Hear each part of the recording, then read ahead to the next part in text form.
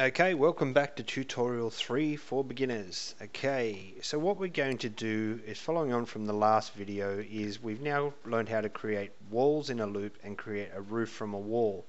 Also, walls will also allow us to create a floor underneath it. Okay, so if I right click on a wall, I can go walls, generate, floor face from walls.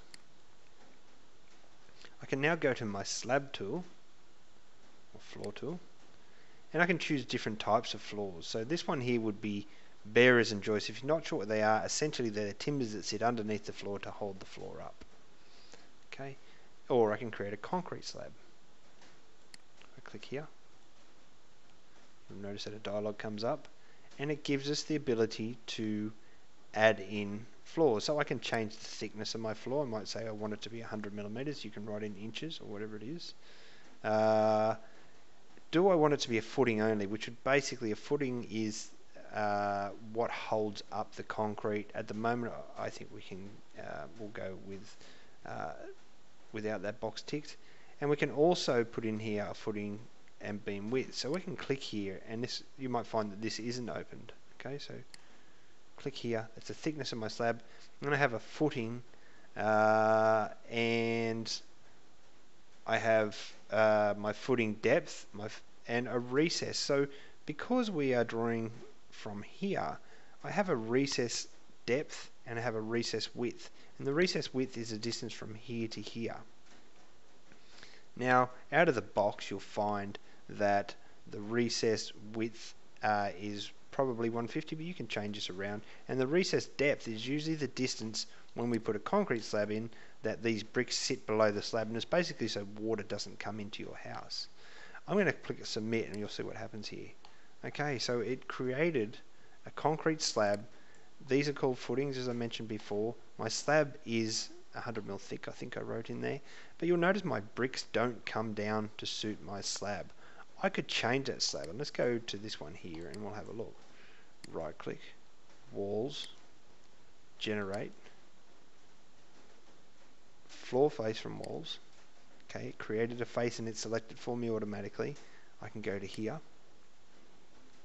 to my slab tool, and I can change the step down distance from here to here. And I'm going to change it to 100 millimeters.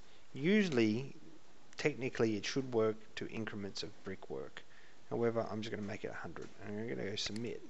So now the distance between here and here will be 100 millimeters, but I want my walls to come down, and this is sort of more advanced, and it's not necessary for you to do at this stage. You can make your slab dead flat if you want to.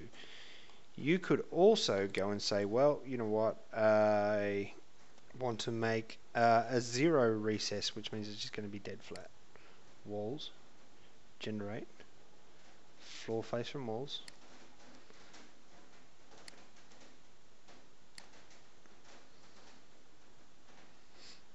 okay, and I'm going to make it 0 here. So before it was 86, I'm going to make it 0 millimeters and go submit. And now my slab lines up with the bottom of my walls. Look at the wall tutorials, and there's a very good wall tutorial that tells you how to do this, and we can step these walls down. Okay, I can also create a slab from a face, or I can actually just draw around things if I chose. So if I said I wanted to have a slab, and I'm using my rectangle tool, I use R as a shortcut, and I said from here right out to here I want to make a slab.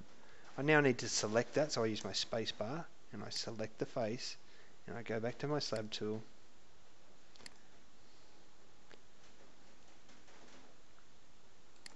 and I create a slab. Okay, I could also go to my slab tool.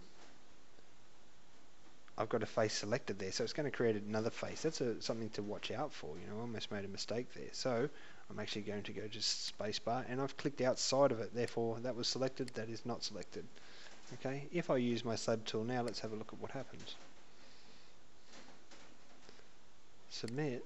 But however, it didn't create anything because it's allowing me to go and draw a slab. And I can draw it however I want to. Start simple.